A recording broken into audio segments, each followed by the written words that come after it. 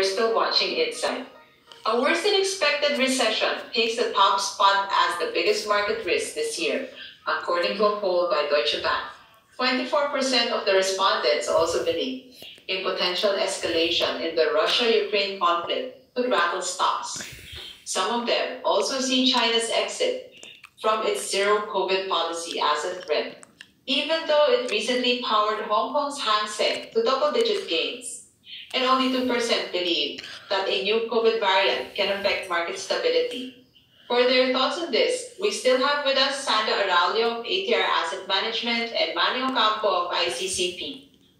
Because there is a poll that was asked, and what do you think is the biggest threat or biggest risk facing the markets? And the answer is a recession in the U.S. market. So, Manny, do you agree with this assessment that a recession in the U.S. is the biggest risk facing markets right now?